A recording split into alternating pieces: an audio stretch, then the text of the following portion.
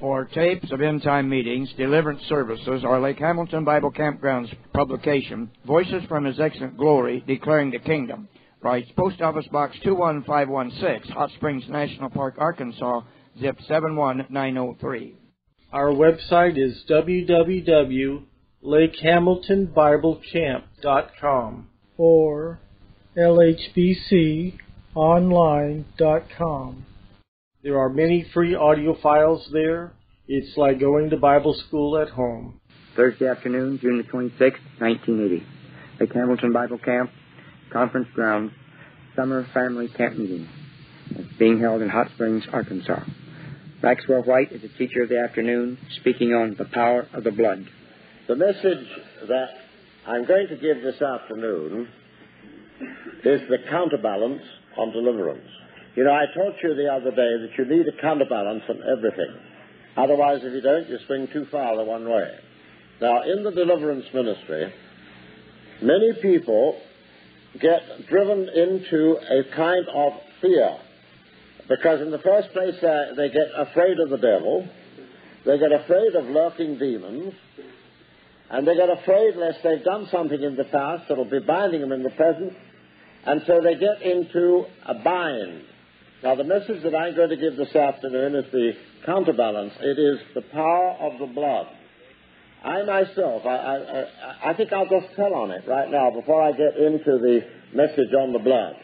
But I myself was delivered of two major things in my life before the message of deliverance was known. In 1939, I came into contact with a full gospel group in England, and on my mother's side, my dear old grandfather, he went to church every Sunday, but all his children were totally engrossed in spiritism of some form, of occult. One of my aunts was a practicing witch. She didn't call herself that, she called herself a medium. And my eldest uncle, as I was given to understand, was one of the pioneers of hypnotism, clinically, he was a medical doctor. And all this thing was right through my family. On Sunday afternoons, I, as a young fellow, about 7, 8, and 9, my aunt, the medium aunt, would come round and talk to my mother. She had a compulsive talking spirit. There is such a thing. You've probably met them sometimes. They start off and you just can't get a word in from then on out. Well, she was talking all the time about her experiences with those who'd gone before, you see. And here was I playing under the table, listening to all this stuff, absorbing it into my mind. And then at the age of 10, my grandfather was a very wealthy man, and he quite literally lived in a mansion. And in this mansion, the family used to gather every Christmas time, and they used to have a huge mahogany table. And so at this Christmas time, one of my uncles said, well, now, what shall we do? So someone else said, well, let's have some table wrapping. If you don't know what that is, I won't bother to tell you, but the demons tap under the table, and it's like a Ouija board in a different form. And after we've had that a little bit, then we had a little bit of levitation, and I was introduced into this. You put one finger, two people put one finger under the armpits of a person, and up they go by the power of an evil spirit. I did that. Well, then they said, well, now let's have some move the table. Ask the spirits to move the table. So this big table, this big mahogany table, I said to Mother, can I take place in this? So my uncle said, well, all right, won't do the boy any harm. He's 10 years old now. He's got to understand these things. So we put fingertip to fingertip all the way around this big table, and then one of my uncles commanded the spirits to make it move. You see, well, of course, I was absolutely thrilled to bits when this table began to move across the room. And it moved from about here to about that wall. And then one of my uncles said, well, what shall we tell the spirits to do now? So one of them said, well, how about telling the spirits to make the table walk up the wall? I thought, well, this is really interesting. So, I held on in great anticipation, and that table began to slide. It must have weighed about half a ton. And just with us keeping our fingers on it, began to crawl up the wall. Now, these are the experiences that I had as a young boy. Not due to my fault, but due to my mother's fault. My father had never had anything to do with it. And my uncles and aunts' fault. There were a lot of them. They were all in this occult business.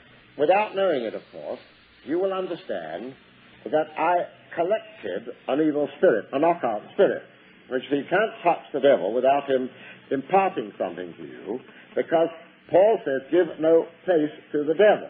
And if you give your hand to the devil, he'll shake it and hold on. When I came into the knowledge of the supernatural power of the Holy Spirit, and I was convicted in my heart, naturally there were quite a number of things that had to be cleared up. And nobody had to come along and tell me about that. The Holy Spirit showed me. See, I'm afraid that many, many men today are trying to do the work of the Holy Spirit. You get that in the discipling movement. They're taking the place of the Holy Spirit and telling people what to do. Now, people come to me and say, what shall I do? I said, well, you look in the Word of God and you pray about it, and the Holy Spirit will tell you what to do. I'm telling you these things to keep everything in holy balance. So, in due course of time, I decided that I would go along to what they called a seeking meeting in those days. And the idea was that we should seek the baptism in the Holy Spirit. So I went along, and in this meeting, they taught the pleading of the blood. Now, you may not understand the exact semantics on this, but anyway, it's honoring the blood, repeating the word blood, singing about the blood. And, of course, I knew nothing about this at all, and they said, well, Brother Whyte, if you want to receive the baptism of the Spirit, you better just kneel down there. And so I obediently knelt down, my elbows on a chair and my knees on the ground, and they all began, they said, plead the blood, Brother Whyte. No way was I going to plead the blood. No, sir, I had demon inside me. I didn't know. So they began pleading the blood and singing about the blood and praising the Lord, you see, while I and one or two others were supposed to be receiving the baptism of the Spirit. Now, the praising and the pleading of the blood did it. All of a sudden, and I was a very respectable businessman, all of a sudden, to my astonishment, my body began to straighten out like a ramrod. My elbows slipped off the chair. I slipped flat on my face, like stiff as a ball on the floor, and I was exceedingly embarrassed. And then, without me knowing it, watch this, without any other visible manifestation, the occult spirit left me. This is why not all falling down under the power is the Holy Spirit. It's the Holy Spirit moving upon a person, and then the demon throws them to the ground. Or they throw themselves to the ground, which is psychologically being slain in the spirit. Some people think you can't get a blessing till you fall over. I'm speaking from a heart of experience. I could teach you so many things if I was here longer. Anyway, next week I had a much, much greater hunger for the Holy Spirit. So they had another seeking meeting next week. To this I went, and this time I joined in the pleading of the blood, the honoring of the blood, and within a very short time I had one of the greatest baptisms in the Spirit that anyone has ever had. I thought I was going to take off. And I heard myself speaking in a foreign language. My whole life was literally charged with the glory of God because the evil spirit had first been cast out of me. Now, that was done without the imposition of hands. That was done by honoring the blood and praising God in the presence of those people who were doing it. See, I want to show you, you don't have to get all excited to get delivered. Neither do you have to get all condemned to be delivered. Just go into the presence of people praising God, and you can be delivered. Well, it wasn't very long, of course. I realized also just before this happened, the previous deliverance was that, like so many people, I had been a very heavy smoker. Now, I didn't have to have anyone come up to me and say, Brother Whyte, you stink. I knew that. Or to be rude to me in any way. The Holy Spirit showed me that I couldn't ask for the Holy Spirit. I shouldn't ask for the Holy Spirit to come in if I was defiling the temple of God. Now, the Holy Spirit taught me that. No one had told me. If only we'd listened a little bit more to Him and not to one another, we wouldn't get so cross-current confusion. There's an awful lot of cross-current confusion going on in the deliverance ministry generally. One person has this idea, another person has that idea, and you get somebody being prayed for, and half a dozen people come along, and he's got a spirit of this, he's got a spirit of that, and he's got a spirit of something else, he's got a spirit of something else, and the end of the whole place blows up in confusion. It needs to be under control of the Holy Spirit. So I had been having very unusual experiences of the Holy Spirit before I was baptized in the Spirit. I would be driving my car along the streets of London, and all of a sudden I felt like I wanted to go through the roof. And I would be walking along the streets of London, and all of a sudden the sidewalk would do this. And I figured it was something to do with the Holy Spirit, but I don't know quite how. So I went along and told my friends, and they said, well, praise God, Brother Whyte, you are having anointings of the Spirit. So I knew what they were theologically and experientially. Well, I was very unhappy about the smoking business, and I tried to give it up my own strength, and you know you can't do that. So I got more in condemnation about this.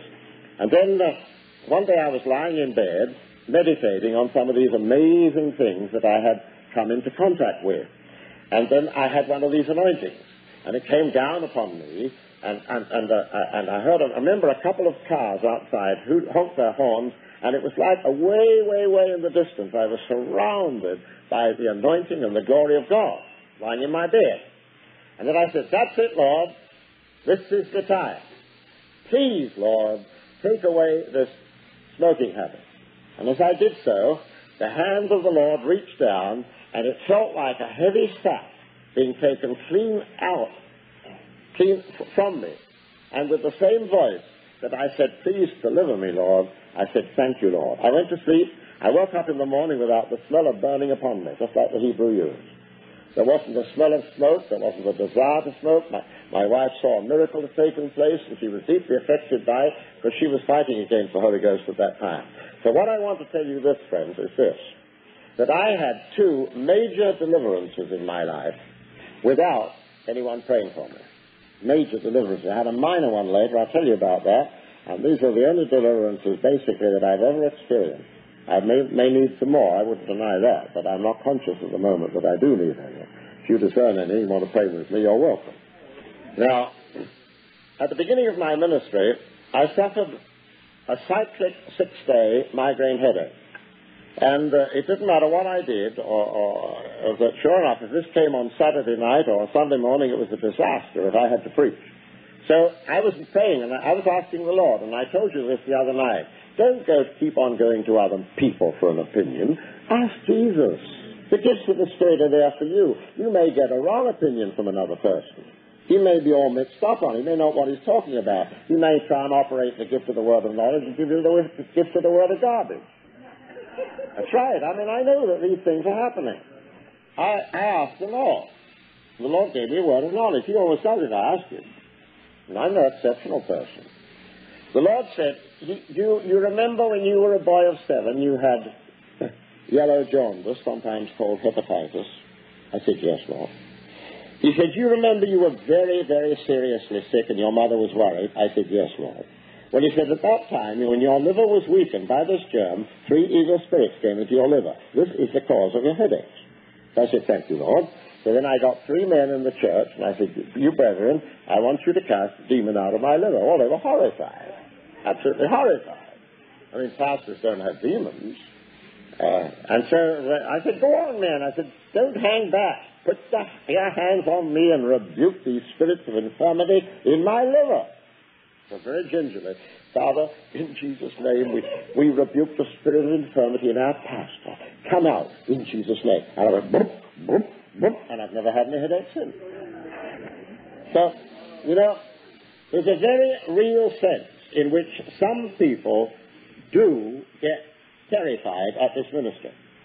And so we've got to remember that the counterbalance is using the protection of the blood of Jesus consciously. And we'll go through this now. It'll take about 50 minutes from now.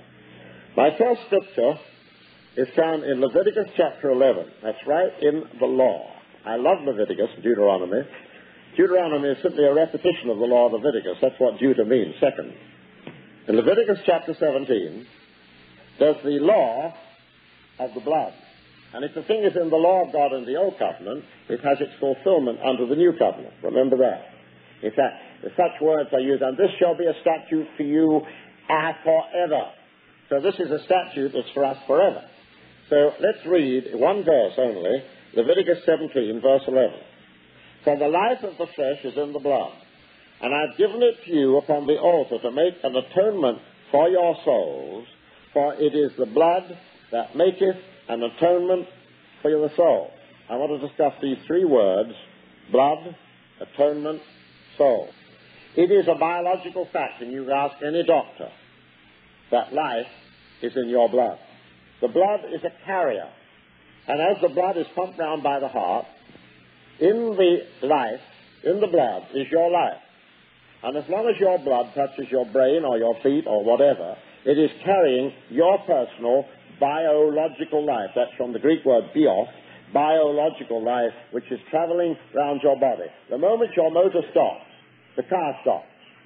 It's out of gas. The moment your heart stops, you're dead. But you may have all the original blood in your body. You see, now here's a trick question coming. I throw them now and again just to check your ignorance. Who was the first person to be resurrected in the Bible? Now, I know Brother Melamry and Brother W.A. know the answer to this one. Who was the first person to be resurrected in the Bible? Shout it out if you know it. No? You're all talking at once, I'll tell you. The first person to be resurrected in the Bible was Adam. Because the word resurrection in the Greek, anastasis, means to stand on your feet. Now, when God made the first man, Adam, he lay on the ground. He was a perfect specimen of manhood. Say, ladies, God made man first. How about that? He lay on the ground. He had blood in his body. He had a heart and everything equipped to function as a perfect human being. One could say, yes, a perfect son of God. And then along came the Lord by his Spirit. He breathed into Adam the breath of life, and Adam became a living soul. So now you know what a soul is. Not something spooky. Adam was the first created soul, spirit, soul, and body. The moment that God breathed, the pump started to work, the blood circulated around the body, and Adam was as fully alive as if he ever had been. And if Adam hadn't have sinned, he would have gone on living forever. Now, the next word we need to carefully explain. It is atonement. Now, the word atonement is, I think, in a sense, a manufactured word. It reads at one mint. This is the way the Christian scientists use it. We become at one with God. But the literal Hebrew doesn't carry that thought at all. The literal Hebrew means a covering. And there is no alternate word. If you look it up in the concordance. Sometimes in the concordance they'll give you 2 or 3 alternate meanings of the Greek or Hebrew. But there's only one meaning of this word. It is a covering. So the blood becomes to us a covering. Now, what is a covering? Well, the roof is a covering if it rains. An umbrella is a covering if it rains. A raincoat is a covering if it rains. Why do we build tabernacles like this? Because sometimes the rain comes down in deluges. We wouldn't all want to get wet. Some of us are anyway, but we don't want to get more wet. And so we have a covering. Well, now, God has so equipped human nature, knowing the ever-omnipresent, not omnipresence, but the ever-present power of Satan, who is the prince of this world, and you can get up to the moon, but he's still the prince of this air, of the air, so you can't get away from him. That while the devil and all his multitudes of demon spirits are all around us at all times, in swarms sometimes, God has given us an impenetrable, impervious covering. I call it impenetrable and impervious. It is not possible for Satan to get through that covering, providing you put your umbrella up. And that's where this message comes in. This is not a theological message on the fact of the blood being shed for our redemption. That's another message. This is a message on the practical using of the blood of Jesus Christ today. You say, well, where is it? On the altar in heaven. When Jesus died, he came back again after 3 days and appeared to Mary. And Mary rushed forward and would have put her arms round his ankle. But he said, Mary, touch me not. I've not yet ascended to my Father. Now, why did he have to ascend to his Father? Because under the Old Covenant, every high priest had to take the blood into the holiest of all and then return back to announce the fact to the children of Israel that their sins had been covered for 1 more year. And so Jesus, our eternal high priest, had to go into the holiest of all, which is heaven itself, with his own blood, and sprinkle it upon the mercy seat in heaven. Now, don't ask me what the mercy seat looks like in heaven. I don't know. One day I'll tell you up there, but at the moment I do not know. Some people have all kinds of guessing games when they get into these things. Sufficient to know there is a mercy seat in heaven. Sufficient to say it's covered with the glory of God. Sufficient to say that it stands there eternally, and on that mercy seat, Jesus Christ sprinkled his blood, and in Hebrews we read that the blood of Jesus Christ speaketh, it's living, better things than the blood of Abel. You've got the two bloods in the Bible, the blood of murder and the blood of sacrifice. And you're either going to have one or the other. So the blood of Jesus Christ exists in heaven. And I got a love list. You say, well, how can I get in heaven? Oh, there's no problem there at all.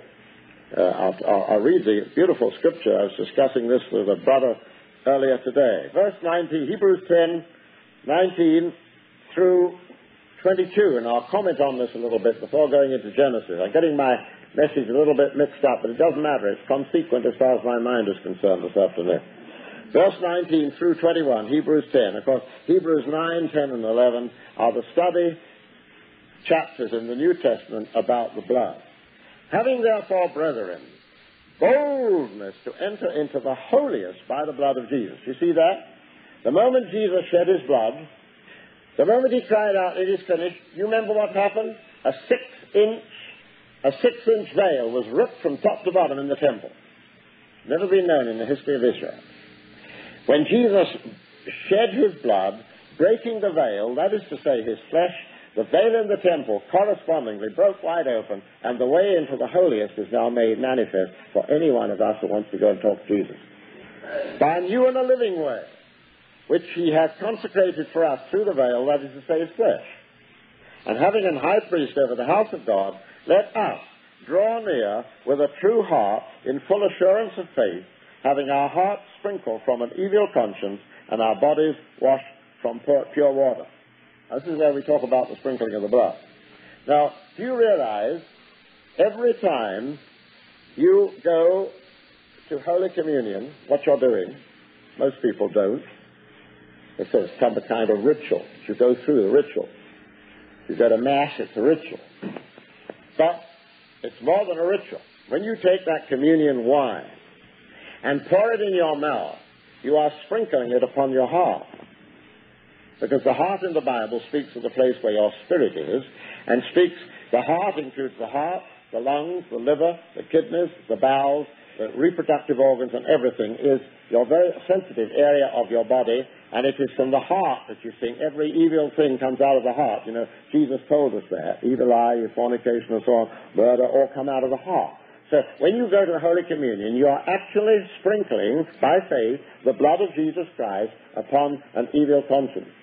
That's why you're supposed to, the Roman Catholics teach you to go to confession on Saturday night, and that's not a bad idea, if it isn't a routine confession.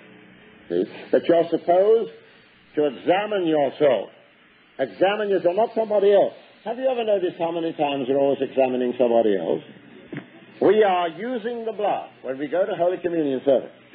Now get that. We're using it. And this is the message. Now, let's go from here right into the book of Genesis, because what's in the book of Genesis, I believe, is fulfilled in the last days that we're living in right now. All kinds of things in Genesis are being fulfilled today. Now, Adam and Eve were created in the Garden of Eden. They were created in a state of innocency. That's to say, they didn't know the difference between right and wrong. But in the midst of the paradise of God were two trees. One was the tree of life, who is Jesus Christ, who is symbolic of Jesus Christ. The other was the tree of the knowledge of good and evil, which is the university in the place. And to Adam, the head of the wife, I'm sure you all agreed with that principle, right? To Adam was given the law, thou shalt not touch or taste of the fruit of that one tree. All the other trees are yours. All their fruit and blossoms are yours. Taste of them and eat of them freely. But of that tree thou shalt not touch. Adam said, yes, sir, I understand. He told his wife Eve. His wife said, yes, Adam, I understand. Good. Well, one day along comes Satan. He's still there. He's still here. There isn't an Arkansas devil, you know. He's a universal one. And he said, hello, Eve. She says, hi. He said, enjoying yourself? Sure am. By the way, Eve, have you seen that tree over there? Wait, which that one? Yeah. Oh, that's the tree of the knowledge of good and evil. Yes, I know. He said, you know, Eve, that if you tasted that fruit, you'll know the difference between good and evil, and you'll be like gods. You'll be like gods. Not like God. Like gods. She said, is that so? Mm-hmm. Don't you think it looks nice? It does. Wouldn't you like to taste it? No, I can't do so. Why? Because God told me that I mustn't eat it or even touch it. Eve, come on now. Have you got that in writing? Did you take a tape recording of that? Are you sure you understood the Greek tense, right? Got all confused. But you know, friends, whether it's man or woman, if God tells you to do something, not to do something, you know when you were a kid, that's exactly the thing you went and did. You got in trouble, didn't you? So did she. So she went and touched. That was enough. The light went out. Adam came along, said, what have you done? She explained what she'd done. She said, Adam, husband, join me in this. Do you know, there's a beautiful type here. Somebody say, well, why did Adam blow it too? You see, Eve should have gone to Adam and asked his permission whether or not she should eat the fruit. Come on, no ERA there. But she didn't. She didn't. She acted in a matriarchal manner and not a patriarchal manner. And so now Adam realized that if he did not also do what she did, he'd have lost his wife. Here is a most beautiful type of Jesus Christ in type, identifying himself with his wife, the church. Jesus Christ, for a fulfillment of Adam, took part in his wife's sin, identified himself with his wife's sin. And you know what the Bible says? The curse. He was the fulfillment of the brazen, brassy serpent lifted up in the wilderness on a pole. And he himself said that as the serpent was lifted up, so shall the Son of Man be lifted up. Total identification with the sins of the whole world, that out of the world he might bring a bride for himself. That's why he partook. And then, you know, they were kicked out of the Garden of Eden. They looked at each other, and they'd never seen each other naked before.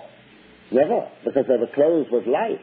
Everywhere they walked in the cool of the evening, communing with God, you'd have seen two shining ones. That's all you'd have seen, two shining ones. No nakedness. That comes in the book of Revelation about the church of Laodicea. Find that you're naked. They are, too. So then, it is normal, ladies. It is natural, ladies, that if you were suddenly caught unclothed, to cover up.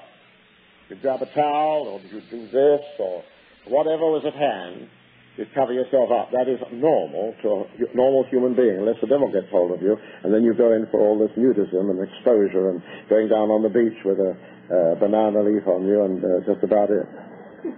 That's sin. That's demonic. That is demonic infestation.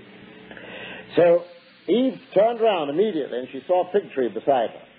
So she grabbed quickly as she could, several fig leaves, knotted them together with pieces of grass, put them on herself, and then made one for Adam. He put it on himself. Then they looked at each other and probably laughed. And this, my friends, was the most foolish thing that a human being could do. Because anybody knows that by tomorrow, the fig trees in the heat of the Garden of Eden, the fig leaves, would be reduced to powdery and they'd all disintegrate. So the works of man, the righteousness of man, the covering of the righteousness of man is futile. You cannot cover your nakedness by yourself. It's a fig tree religion. We've got many of those. Largely called humanism in America today. So God, when he saw that man had tried his best and blown it, said, now, you just leave this to me, will you? And there's just one verse in the whole Bible given to this beautiful act. It's verse 21 of Genesis 3. Just one verse. You can underline it if you wish. Genesis 3 and verse 21. And unto Adam also, and to his wife, did the Lord God make coats of skins and clothe them. Now, Adam loved those animals. He named every one of them. They were his friends. He could go and talk to lions and tigers and these animals, stroke them, because the lion will lay down with the lamb again one day in the millennium. But that was the condition that was existing then. He loved these animals, and he saw God take one of these animals, kill it, shed its blood. The lesson was coming through. Without the shedding of blood, there is no remission. Shed its blood, ripped off its skins, he made it all by himself. He made a covering, and that's the meaning of the word atonement. By the shedding of blood, he gave them garments of skin. By the shedding of his blood on the cross of Calvary, he gives us garments of righteousness by the shedding of his blood. The blood supplies a covering. Quickly going on, because there's so much to tell you in this in a short time. There were a few of my books left, but I'm going to ask that an order be placed for a much larger number in the future. Let's go to Exodus 12 and see how the known law of shedding blood and sprinkling blood was then used by God in the Exodus. And there's another message that I could preach sometime on the second Exodus of the church from its Egyptian bondage. The church is now it's going in an Exodus right now. We've already heard in this conference that some people are moving on towards far greater things than we have experienced up to the present time. It's the perfecting of the church without spot or wrinkle or any such thing. We might all see to eye in the final state of this, but it's coming and it's happening. Now, the children of Israel were in a dreadful state. In fact, I was reading today, this very day, in my comfortable upper room, which Irma has supplied me, and poor old Moses. Verse 22 and 23 of Exodus chapter 5, you like to read it. Why the deliverance ministry takes a long time to come in, or it takes a long time to sink in sometimes with people, because there are opposing demonic forces literally opposing you being delivered. Listen to these. Exodus 5, reading from verse 20. The children of Israel met Moses and Aaron, who stood in the way as they came forth from Pharaoh. They'd been into Pharaoh to tell him to let the children of Israel go, which is deliverance. And they said unto them, the Lord look upon you and judge. Moses was on the hot seat. Because you have made our Saviour to be abhorred in the eyes of Pharaoh and in the eyes of his servants, to put a sword in their hand to slay us. And Moses returned unto the Lord and said, Lord, wherefore hast thou dealt so evil, where hast thou so evil entreated this people? Why is it that thou hast sent me? For since I came to Pharaoh to speak in thy name, he hath done evil to this people, neither hast thou delivered thy people at all. There came a time in this recent year when God brought the deliverance ministry back to New Testament Israel, that they might be delivered from the modern pharaohs today. And that's another message. So we're just touching on it.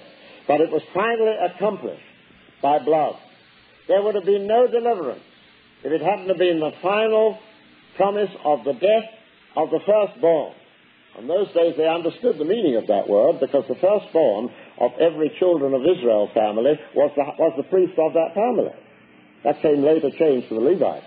But in this day it was the eldest member of every family, the firstborn. And so God said in verse 21 of Exodus 12, and Moses called for all the elders of Israel and said unto them, draw out and take you a lamb according to your families and kill the Passover. And ye shall take a bunch of hyssop, that's a disinfectant weed, and dip it in the blood that is in the basin, and strike the lintel at the top and the two side posts with the blood that is in the basin. And none of you shall go out of the door of his house until the morning. For the Lord will pass through to smite the Egyptians, and when he seeth the blood upon the lintel and on the two side posts, the Lord will pass over the door, and will not suffer the destroyer, Satan, to come in unto your houses to smite you. Every member of every family, and it's reckoned they invited uncles and aunts down the road and grandma living alone down the road. There are about 15 persons per family on this night. An average of 15 out of 2.5 million. Each one, the head of each family, the priest of that family, had to kill a sacrificial lamb, which speaks of Jesus Christ, the Lamb of God. And then they were to take the blood and put it on the lintel and the side posts of the house. And then they said to everybody, from grandma and grandpa down to the smallest infant, they were required to pass in under the blood. And having passed in under the blood, they were told to abide there until the morning, for at night the enemy bombers would come over and rain down death upon the firstborn. And there was darkness throughout the land of Egypt, but there was light in the homes of the children of Israel. The blood had switched on that light again. But you know what happened? The Lord kept his promise. The children of Israel were delivered. They had been given no pay for years. They had worked as slaves. So God gave them favor. They went in and they got all that pay. They got the earrings, they got the bracelets, they got the gold, they got the silver. They stripped the Egyptians and went clean out. I like that. Glory to God. Deliverance through the using of blood. Now we'll go to Leviticus 14 now, right into the very law now. This teaching began in the Garden of Eden, delivered the children of Israel, and is now in the law of God. Chapter 14 of Leviticus, verse 13, or verse 12, and the priest shall take one he-lamb and offer him for a trespass offering, and the log of oil, and wave them for a wave offering before the Lord. You will notice that blood and oil are coupled here, and I'll have a word to say about that. Verse 13, and he shall slay the lamb in the place where he shall kill the sin offering and the burnt offering. All of this speaks of Jesus, our sin offering and our burnt offering, in the holy place. For as the sin offering is the priest's, so is the trespass offering. It is most holy. And the priest shall take some of the blood of the trespass offering. Jesus died for our sins. And the priest, the high priest, shall put it upon the tip of the right ear of him that is to be cleansed, and upon the thumb of his right hand, and upon the great toe of his right foot. Now why? This was the ordination ceremony. Every priest in Israel was ordained by having blood put on the ear, the thumb, and the toe. Why? Friends, I have already warned you of the danger of television. I've already told you I said 3. Actually, I have 4 television sets, and they're all color. So I'm not against television sets, not against radio in any form. But there's a danger in anything if that comes between you and God. You can receive demons by watching television through your eyes. And my son, who's now got the pastorship of the church, he monitors, and so does my wife. We both monitor the television guide, and if there's something interesting on of an edifying nature, maybe a National Geographic special, or maybe a religious program, or maybe something that is instructive, we'll say, well, we'll listen to that. We'll look at that. But we monitor it, and I advise you all to monitor it. And so, look at all the junk. I remember one time, I was in my office one day, and we got 2 good music programs in Toronto, and I love good music. And I usually had good music playing, either by record or by radio, and I had this radio station on, and suddenly it switched into a talk about some blue movie. And I wasn't paying any attention to it, when all of a sudden, one of the ladies, I should say, quote, lady, unquote, that was giving the commentary, used a 4-letter word meaning sexual intercourse. Well, I knew the meaning of that word because I had served an apprenticeship years ago as an engineer. And that's the kind of language that they talk. So I knew the meaning of the word. I didn't use it. And so I was so shocked, the Holy Spirit in me so revolted at hearing on public radio a dirty 4-letter word that I wrote to the station. I believe we're required to do that. We're the body of Christ. So they wrote back and said, oh, no, this word is in common usage today. It's accepted. Well, it might be by him, but it wasn't by me. So then I wrote to the Board of Broadcast Governors, which is equivalent to your FCC, made my complaint to them. They got in touch with the radio station, confirmed it, wrote the same kind of foolish letter to me. So I wrote back to the Board of Broadcast Governors, and I said, if that is so, then I, as a preacher, can use that four-letter word in my sermons. Of course, even they wouldn't agree to that. And so you see, there's a lot of dirt that comes through radio and television today. There is. There is. Don't kid yourself. It's dirt. And so, in order that we might be protected, God says, put the blood of Jesus Christ on your ear. Now, you know very well the blood of Jesus Christ cleanses from all sin, don't you? I mean, we're taught that in Hebrew. But when I said you, or maybe your father, put the blood of Jesus Christ by faith. How do you do it? Faith.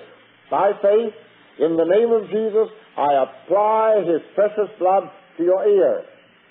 Now you've got a bloody ear. And whatever hits that ear under the blood, notice under the blood, you know that song, we're under the blood, the precious blood. You know that song, don't you? The evil, the dirt, the filth, hits that ear under the blood and dies. Dies. If you're doing it deliberately, it enters. On the right thumb. I tell you the things that we do with our hair. When Paul says give no place to the devil, you know, much of the place that people give to the devil is in the hand. Think of the dirty things you do with your hand. And to get sort of a little bit down to earth, there wouldn't be any divorce at any time if it wasn't the hand starting it all. You know that? Fornication starts with the hands. Stealing starts with the hands. Drunkenness starts with the hands. Smoking starts with the hands. Fighting starts with the hands. And so the Word of God says, I'll fix this for you, my beloved. Just put the blood of my Son on the right thumb of your right hand. I told you the other day, I don't know whether I shocked anyone, but I meant it. If I had time and they invited me to go to a cocktail party, I'd go to it. But I'd go to tell them about Jesus, and my right hand would be used in drinking orange juice. See? A sanctified hand and a sanctified body, the temple of the Holy Ghost. Look at the things you can do with your hand. You can go up to a man, be he or a woman, or be they a believer or a non-believer. It doesn't make any difference. And I prefer it with non-believers. You go up to an unbeliever, look him square in the eye, be as friendly as Jesus would be, and put out your right hand. He takes it, you say, God bless you, my friend. That's better than cursing him, especially if he's done you harm. Do you know what you're doing? You're putting his hand under the blood. And you are imparting to him a blessing under the blood. And you know, friends, if you do that with an unbeliever, he'll never be the same again. And it may be the very first trigger that leads to his conversion. A hand under the blood. What part of you came into this building first this afternoon? Probably your right toe. It sticks out. Some people stick out a little bit more than others. But it sticks out above all the rest, doesn't it? Blood on your right toe. So that wherever you go, the moment you enter that home, you're bringing the peace of Jesus Christ, shalom. That's why Jesus said, my peace be unto you. You walk in with his peace, and the first thing that enters that home is your toe under the blood. That house, from that moment, becomes sanctified under the blood of Jesus Christ as long as you stay there, which is why, at work, those people who tried this and proved it, if you work in an ungodly environment and you keep on praising the Lord and you keep on loving your fellow man, never criticizing him, suddenly the swearing begins to stop, the cussing begins to stop, the face becomes to be slowly sanctified. It's true. It's absolutely true, and it works every time. I'll go into Leviticus 1. You know, some people say, well, Jesus Christ was the only one who sprinkled his blood. Yes, that's true. But I'll show you how we can partake of it. Leviticus chapter 1 and verse 5. And he shall kill the bullock. Jesus is also a type of the bullock, you know. He's a sheep, he's a lamb, he's a bullock, he's a door, he's a ram, he's a ram's horn. He's all these kind of things. And he shall kill the bullock before the Lord, and the priest, Aaron's son, shall bring the blood and sprinkle the blood round about and upon the altar that is by the door of the tabernacle of the congregation. Again in verse 11. And he shall kill it on the side of the altar northwards before the Lord, and the priest Aaron's sons shall sprinkle his blood round about upon the altar. We are Aaron's sons. We are sons of the high priest Jesus. We are sons of God. And it is our privilege to take of the blood from the high priest Jesus and sprinkle it. Used to be a lady years ago in the early days of Pentecost called Mrs. Newsom. Some of her writings are still existing. I think you can get them from the Assemblies of God Publishing House in Springfield. And she teaches quite correctly, because it used to be taught in the very early days of Pentecost. It was then, like so many other things in Pentecost, it gave way to entertainment. And she used to teach, and here's this for mothers with wayward sons: sprinkle the blood of Jesus Christ upon your children daily. You do it. Sprinkle it upon them. When you go out in your automobiles, sprinkle the blood of Jesus Christ by faith upon your automobile. I do more than that. When I go on a trip with my wife, I say, now, Lord, before we go, I take of your precious blood, I sprinkle it upon this car, and now, Lord, I invite you to send your angels to have charge over me as I travel on the highway. And, brother, I've got news for you. They've never missed. Praise God. I've never had a serious bump in over 40 years. There are many, many scriptures on this. Let's turn to Leviticus 9, which again is more about Aaron's sons. Leviticus 9, 12 and 18, I'll just read. And he slew the burnt offering, and Aaron's sons presented unto him the blood, which he sprinkled round about the altar. Then in verse 18, he slew also the bullock and the ram for a sacrifice of peace offerings, which was for the people. And Aaron's sons presented unto him the blood, which he sprinkled upon the altar round about. Verse 23 and 24. And Moses and Aaron went into the tabernacle of the congregation and came out and blessed the people. And the glory of the Lord appeared unto all the people. Then came a fire out from before the Lord and consumed upon the altar the burnt offering and the fat, which when all the people saw it, they shouted and fell on their faces. That's really being slain in the Spirit. And it was all occasioned by sprinkling blood. Are you getting the message? Without the sprinkling of blood, there's not only no remission, but without the sprinkling of the blood, there's no fire of the Holy Ghost. Now, let's go on to the crucifixion, shall we? The fulfillment of the high priest presenting and sprinkling his own blood. Jesus Christ had his beard plucked off. The blood began to flow. Then they took him into Pilate's judgment hall. They stripped him. Incidentally, if you've ever seen a picture of Jesus Christ on the cross, you've never seen a correct one yet. Never. He didn't have a loincloth. He became naked that you might be clothed upon with his righteousness. Totally naked and in a condition of total shame. They stripped him. They gave him 39 lashes. And tradition tells us that the bits of skin that were ripped out of his back by the bits of lead in the cords, the sparrows came through the open windows and picked up these pieces of skin and took them away. His back was lacerated and was flowing with blood. Then they took him and they put on a crown of thorns. Now, if you've ever been to Israel, they showed me the thorn. It's like one of those old-fashioned darning needles, about 2 to 2.5 inches long. And if we are not exceeding plausibility, I'm going to suggest there were as many as 20 of these long thorns in this crown of plaited thorns. And they didn't put it on reverently, brother. They jabbed it on his head. Now, anybody knows the moment you have a scalp wound, it bleeds profusely. It usually runs down your face, and before you can quench it, it's reached right down to your chin and dripping on your blouse. Well, now, just imagine having 20 of those with a heart strongly pumping blood. The blood would have started to run down his face, run down his beard, run down the back of his hair, run down his back. Then they made him carry the cross, and finally, when he got to Calvary, they nailed him to a tree. I went through this with you the other day. saying it was a beautiful carpenter's cross. It was a tree. And they nailed eternal life to the tree, which spoke of eternal death, a dead tree. And then they drove spikes through his wrists and through his ankles. And the strong heart would pump the blood out, and all the time the blood was being sprinkled from his hands, because in one of the cases in the Old Testament, the priest used to take the blood with his finger and sprinkle it 7 times. Well, Jesus sprinkled the blood perfectly. That's what 7 times means, with his own fingers. The blood dripping down to the ground, dripping down his arms, dripping down his naked body. And then, according to the Old Testament, it says not one of his bones will be broken. That's in Psalm 34. I think it's also a bit in Zechariah.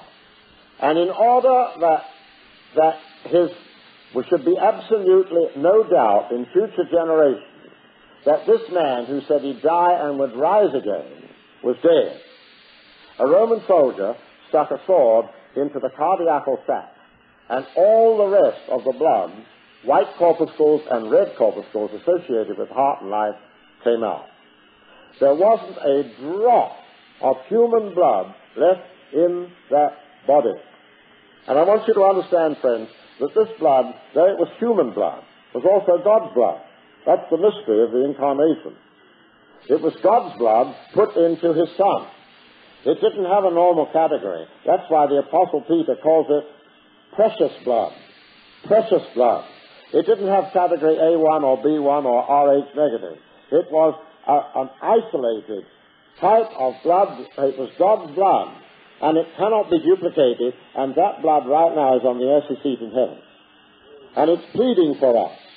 It's pleading mercy, pardon, and forgiveness for this my child who takes that blood and honors that blood. That's why in Hebrews we read the blood of Jesus Christ speaketh better things than Abel. What did Abel's blood say? Cried out from the ground and said, vengeance! For the blood of Jesus Christ doesn't cry out from the ground, it cries out from heaven. And when we identify ourselves with this blood which is on the mercy seat in heaven, and we say, Lord Jesus, by faith, I take your precious blood, and I sprinkle your precious blood on the lintel and doorpost of my heart. I put it on my ear, my thumb, and my toe. I put it upon my children. I put it upon all that you've given to me. I cover them with the atonement. When Jesus Christ was put on the cross, when the cross was clumsily bumped into this hole in Calvary, God did a remarkable thing. He turned the light out. The sun went dark.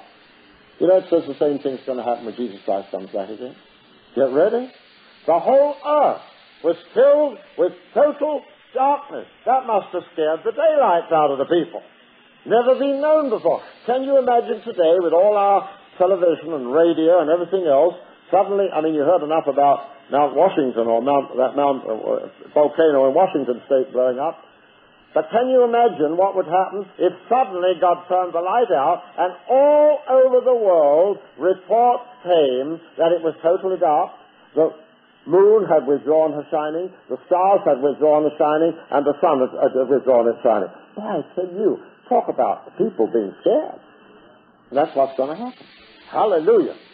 You know, I mentioned to you the other day that a lot of people think that Jesus Christ couldn't possibly break through the clouds in Arizona because there are no clouds there. Well, he's wrong. I've been there when there have been clouds. But, you see, I've mentioned that many of these enthusiastic Pentecostal people. You know, you can be enthusiasm. You can have a zeal of God without a knowledge of God. And I said, do you know that in Zechariah it says it will be a day of cloud and gloom all over the world? The sun will be even obscured? Well, Zechariah 14 and 6, I think it is, but it's 4 or 6. Says that. But people don't know their Bibles. And I've heard all kinds of rubbish about the coming of Jesus Christ. I'm sure you have too. But when he comes through, it'll be a day of darkness for 3 hours. For 3 hours. What a spooky experience. He said on the cross, my God, why hast thou forsaken me? What did he mean? It's mentioned in Psalm 22, repeated for us in Matthew's Gospel. Could the Father, eternally coexistent with the Son, turn his back on the Son? Yes. And this was the hardest part of Christ's suffering, to have been eternally sinless, to have been eternally one with the Father, and have placed upon him all your dirty, rotten sins, all your dirty, rotten sicknesses, all your dirty, rotten disposition, your foul temper, your rotten behavior, your carnal behavior, all put upon the body of Jesus in an instant of time. How would you have felt? You don't know. You never will know. It says in the book of Habakkuk, or Habakkuk to Americans, I don't know why, it says, God will not look upon sin, and God will not look upon your sin, unless it's on the body of his Son. And so what did Jesus do for 3 hours on the cross when it was all black? He covered your sins and your sicknesses in his own blood. At the end of that 3 hours, whether you looked at front, back, sideways, whichever way, you would have seen a naked man literally covered in his own blood, his own sacrifice, his own atonement. Underneath that blood were your sins. So the Father turned 3 hours later and looked upon his Son and received his Son as the Lamb of God, which taketh away the sin of the world. Then they took him and they buried him just beneath Mount Calvary in that tomb there, if any of you have seen it. Most spectacular. I've been in that tomb. And there they laid him. You know what happened?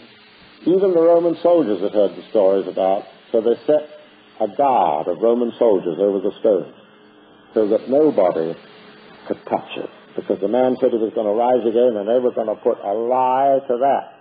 But they forgot about God. He sent a couple of angels. The whole place was filled with the glory of God. The Roman soldiers got up and ran. They'd never seen anything like it before. And Jesus came out of his tomb, alive. Friends, he wasn't in a wheelchair. He wasn't carried on a stretcher by the 2 angels. He came out resurrected on his own feet. Then he ascended to the Father. Then he sprinkled his own blood upon the mercy seat of heaven. Then he was returned. Then he met the 2 on the road to Emmaus. You know, weren't they dumb, those 2 guys? Weren't they dumb? All the prophecies said, I'm going to die, 3 days I'm going to be raised up again, I'm going to rebuild the temple, and they heard all these things, but they understood not what he said. Why? Just like us. All kinds of things that he says to us in the Bible, we don't understand. But you're dumb. But thank God, he's merciful with us. Gradually the Holy Spirit takes the veil of our dumbness away, and we see through a glass darkly, but then face to face. Hallelujah. You couldn't stand looking at Jesus today. You'd drop dead. Stretched line upon line, precept upon precept, looking through a glass darkly, awaiting the great day of his coming in the clouds. Well, there's a lot more that could be said about it, but I have to sort of cut it short a little bit. Let's go into the book of Hebrews. I've already mentioned there in the book of Hebrews about you sprinkling the blood of Jesus at your communion upon your heart from an evil conscience. Let's go into Hebrews chapter 9. Hebrews chapter 9 is the most interesting portion here, reading from 18 to 22, with a few commentaries. Whereupon, neither the first testament was dedicated without blood. For when Moses had spoken every precept to all the people according to the law, he took the blood of calves and of goats with water and scarlet wool and hyssop, and sprinkled both the book and all the people. Now this is a strange thing. On the Day of Atonement, which of course only happened once a year, and on the Day of Atonement, the Lamb of God at the exact time was crucified. The Day of Atonement, which means the day of the covering. The day of the covering of your sins and my sins. So on the Day of Atonement, which was an annual festival in Israel, the lamb would be slain, the bullock would be slain, and then the priest would take the freshly shed blood from off the altar, would put a bunch of hyssop in it. He'd go through the congregation who'd got on their freshly laundered garments. They'd taken their sandals off at the door of the church. The women had kerchiefs on their head. And he would go and he would splash this blood he would sprinkle it like this, right, left, and center, and people would get in the way of it, and they'd have their faces splashed, their head coverings splashed, their beautifully laundered garments splashed, and they'd go out of that special Day of Atonement service splashed and sprinkled with the blood of the sacrificial lamb.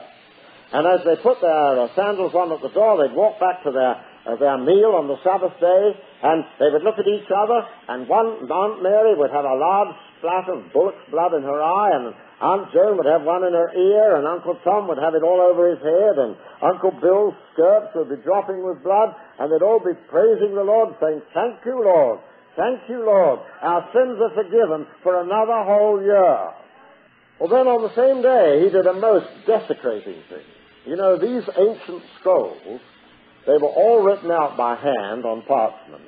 And probably it would take the best of a year for one priest to write out the book of Isaiah alone. And here were these beautiful scrolls. And the high priest would take the scroll, which is going to read the scriptures relating to the Day of the Atonement in the law. And he comes, this fellow, he'd get a bunch of hyssop, he'd dip it in the blood, and he'd go whoosh right across the Bible. Because Jesus Christ is the living Word of God. And Jesus Christ's Word is not released from him until he shed his blood. That's why you don't have any gifts of the Spirit until after his death, which are silver trumpets and tinkling bells, all sounding out. Incidentally, if any of you use the gifts of the Spirit in this auditorium, see it's like a sounding trumpet everybody can hear. Will you? I've heard too much mumbling, you know, like this. Nobody knows what you're talking about. The gifts of the Spirit must never be used unless everybody can hear and be edified by the word that is spoken. Okay? That's good teaching on the gifts. And so the book, typifying the living Word of God, the Logos, became a living book instead of an old, dead theological letter where they get some of the Bible out in the theological seminaries across our country and discuss a little of it and then give you a lot of psychology and a lot of humanism. Shall I tell you why they do that? Because they don't understand it. They couldn't teach it anyhow because they wouldn't understand it. It's only as we apply the blood to the book that we begin to understand it. And then when the blood is mixed with the oil, let me read you that scripture to show you what I mean. So much to say, as you will conceive, but we're managing all right. Let's turn to Exodus 29. I haven't read that scripture. Exodus 29. This also includes the teaching about putting the blood upon the ear, thumb, and toe. But it also, if I've got the right reference, and I think I have, it includes very interesting information. Exodus 29 and verse 21. "And thou shalt take of the blood that is upon the altar, and of the anointing oil." Now you know the anointing oil speaks of the Holy Spirit. And you'll see both in Deuteronomy 14, where we're at, Leviticus 14, and Exodus 29, the same thing is repeated. The blood is mixed with the oil, or the oil is mixed with the blood. You will take of the anointing oil and sprinkle it, the anointing oil, on the blood, on Aaron. Now, the moment that Jesus Christ shed his Spirit, shed his blood, and died on the cross of Calvary, at that moment, he released the Holy Spirit to come 50 days later. And you know why 50 days later?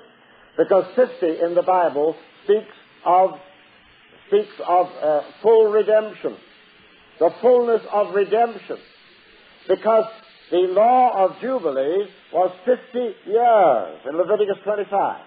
The law of Jubilee was that after 50 years, all debts were to be forgiven, and every house of the Israelites was to be restored with its land and its property that it sold because they spent their money so foolishly like people do today. Got in debt. Probably they had credit cards. I don't know. Now, at the end of 50 days, the number 50, God restored the fullness of his Spirit to his church, which is the body of Christ. And at that moment, they received their full inheritance. Let me turn with you to Ephesians. We'll close in about 5 minutes, but I'm bringing in some extra thoughts today because to me it's so beautiful to know what our inheritance is. Ephesians chapter 1 and verse 13 and 14. This is what happened to you when you received your personal Pentecost. This is what happened to you when you spoke in tongues because Jesus Christ mixed the oil with the blood, in whom you also trusted after that you heard the word of truth. You have to hear the preaching first. The gospel of your salvation. Okay? So you get saved by hearing the word of truth, the gospel of our salvation, in whom also, after that you believe, you were sealed with that Holy Spirit of promise. The shedding of the blood which brought you salvation, a conversion, now brought you the baptism of the Spirit, which in verse 14 is described as the earnest or the down payment of our inheritance, until the redemption of the purchased possession, until the praise of his glory. And so all the time from conversion until the coming of Jesus Christ, you have a progressive inheritance. And more and more and more are we beginning to learn today what our inheritance really is, what freedom really means, what bondage we've been in, what a mess we've been in, what sickness and sin we've been in. I never cease to be amazed when in a place like this I see so many people getting delivered. Well, what were they doing before? What were they doing before? What were their pastors doing before? They were giving them communion full of demons. Do you realize that? Some of them. It's an astonishing thing. It's a revelation that frankly blows the natural man's mind. He doesn't know what we're talking about. How can a Christian have a demon? Well, we're beginning to learn a little bit because we're kind of entering into the fuller and fuller and fuller of this inheritance, which continues until the coming of Christ. Isn't it amazing? Well, then one final scripture to show you how the theme of the blood goes all the way through from Genesis to the book of Revelation. Revelation chapter 12, there's two verses here which I may as well mention while in the book of Revelation. Revelation chapter 12 and verse 11. And they, who's the they? All Christians of all ages from the cross until now. Don't you start taking all the promises in the book of Revelation and putting them into 3.5 years in the future, because you can't find that in the Bible to do that. And they overcame him. Hallelujah. Who's him? Satan and all his demon force. They overcame him by means of, literal Greek, they had to use it, by means of the blood of the Lamb and by the word of their testimony. Then we see another picture of this group in Revelation 7 and verse 13. And one of the elders answered and said unto me, what are these, or better, who are these, which are arrayed in white robes? I like that. No spots, no wrinkles, nothing on them at all, no dirty food stains, no murder blood, washed white in the blood of the Lamb. These are they. And whence came they? These are they, verse 14, which came out of great tribulation. You know that every generation of the Christian church has had its own tribulation.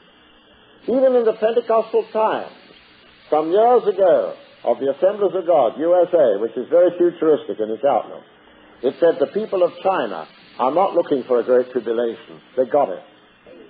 The people of Uganda aren't looking for another tribulation. They had it. The people of Vietnam and Cambodia are not looking for a tribulation, brother. They got it. You say, well, there's one coming on America. Who says so?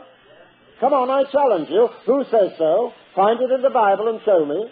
I'll tell you plenty about America that you don't know. Do you realize, my friends, that if America went down the pan, pardon the expression, if America went down the drain, the rest of the world would go down the drain? Do you realize that, and I've mentioned this to several brothers, and I'll mention it now before I close. In the 49th chapter of Genesis, the Genesis of things, and I want you to turn to it because you won't believe me if you don't. And you know, the book of Genesis tells all about the work of the favorite son, Joseph, and how he fed all the other nations of the world. You remember that? Now, Joseph is a type. And what is mentioned in typology in the book of Genesis has to have its fulfillment now. And I'll tell you why. Because in the 49th chapter of Genesis, read the first verse, and Jacob called unto his sons and said, gather yourselves together, that I may tell you that which shall befall you in the last days. Come on now. Is that right? Is that what it says? Well, what happens to Joseph in the last days? We know what happened to Judah. Judah gave birth to the Son of God. Jesus is the Lion of the tribe of Judah. We know that. That's historical. It's factual. But there's another good one about Joseph, the fruitful bough in verse 22. Even a fruitful bough by a well with branches that run over the wall and expanding, emigrating people. And then it says of Joseph, verse 24, and I like this. Verse 23, we'll read it all. The archers have sorely grieved him and shot at him and hated him. Who hates him? Who hates the United States of America most today? All the other nations of the world, including Iran.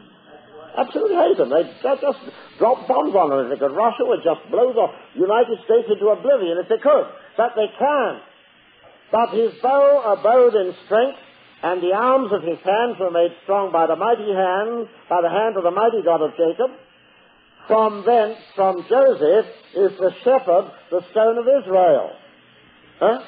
I thought you said the stone came from Judah. No, he was born of Judah.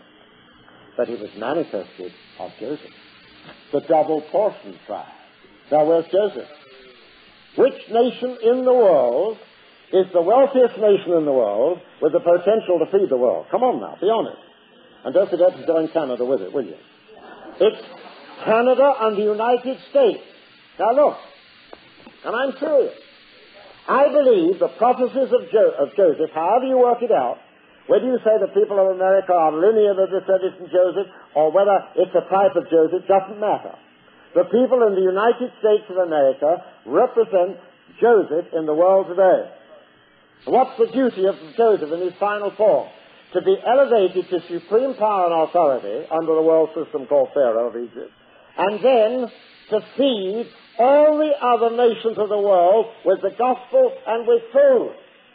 Do you realize, my friends, right now, that every year, when you get a bumper crop, the United States government has to cut back the crops of corn in the Middle Western states because they're overabundant. And they have to tie it to the financial system. So God says, all right, in order that America and Canada may feed the world, I'll bust the financial system. And then you'll go and you'll sow, and they're now getting 150 bushels per acre. You'll be getting 250 bushels per acre very soon, when God begins to shine on this by the Holy Spirit.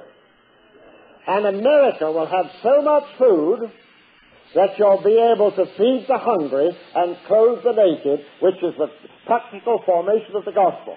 You have no need to save up for food when America will have so much food it's going to give it away. Now, I mean that with all my heart, and I can say, thus saith the Lord. God has got a peculiar people for a peculiar ministry.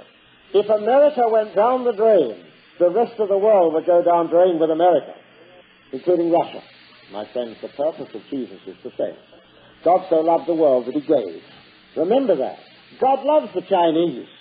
And you know already, facts and figures have been brought out to tell us that by the year 2000, if we get there, 85% of all the blacks in Africa will be born-again Christians.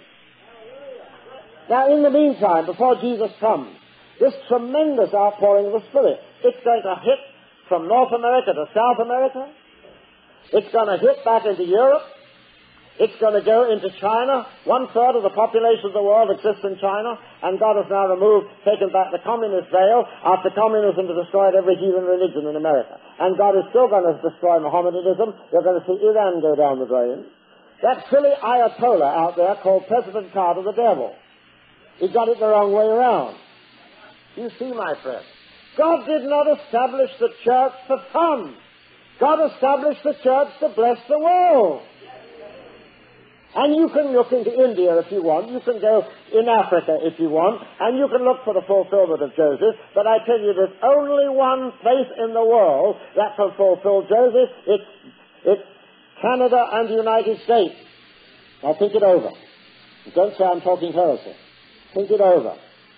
We are dealing with a people that's full of fear at what's coming to pass on the earth. And Jesus said, don't look that way, look that way. That's where our redemption comes from. You shouldn't be afraid of what's coming. You should glorify what's coming.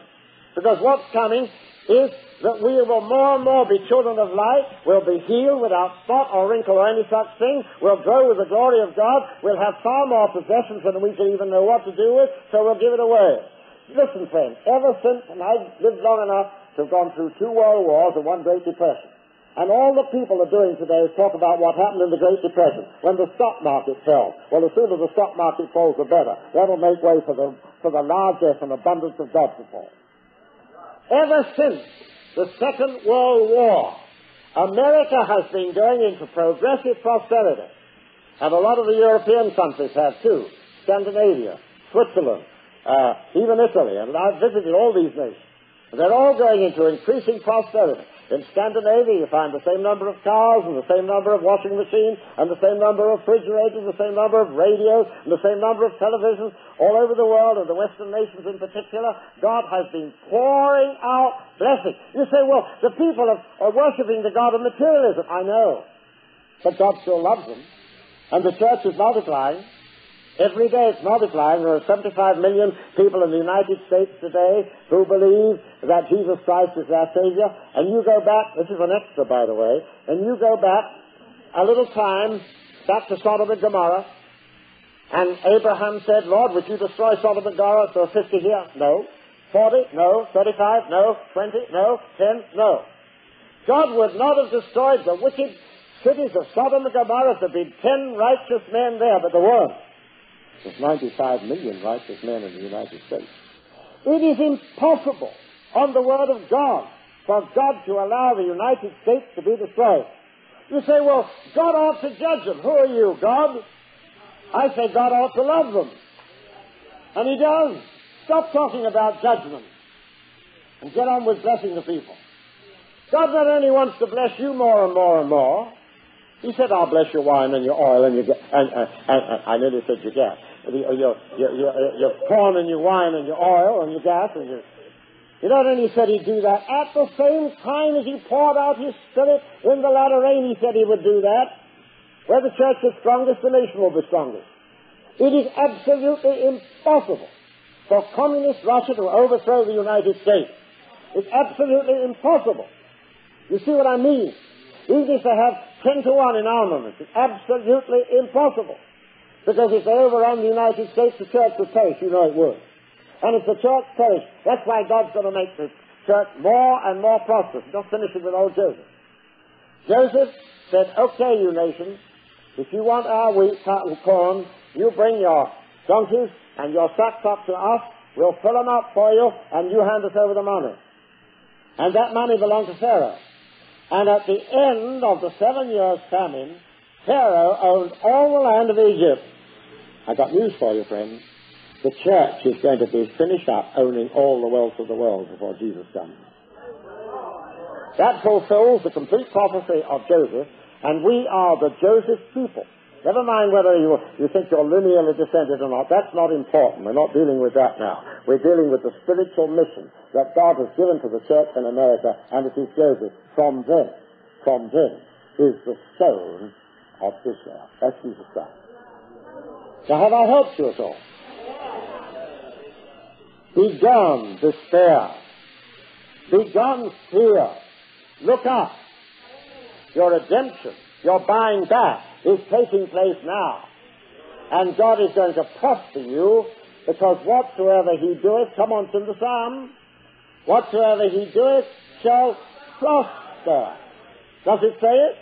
And He that sitteth in the heavens, next psalm, when the kings of the earth take action, they say, we will destroy the Son on the throne.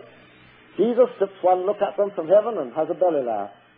He laughs and He laughs and He laughs and He holds them in derision. Because He said, I've set my king in Zion. The stone is there. The stone is there. And it's coming out of Joseph right now. To bless every nation under the world before Jesus comes. Praise the Lord. Thank you very much. This is the end of this message. Our website is www.lakehamiltonbiblecamp.com or lhbconline.com. There are many free audio files there. It's like going to Bible school at home. Thank you.